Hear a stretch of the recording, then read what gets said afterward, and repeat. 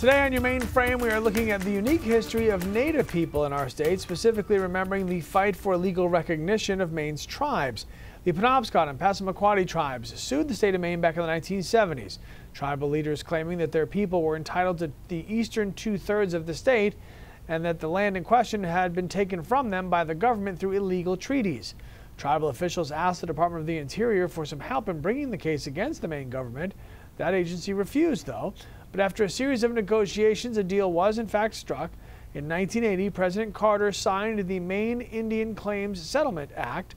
That agreement officially recognized the Penobscot tribes and set aside $81 million in reparations. Part of that money went towards purchasing large swaths of land for indigenous communities. While many praised the act at the time, others believe that it just didn't do enough to protect the interests of Maine's indigenous people.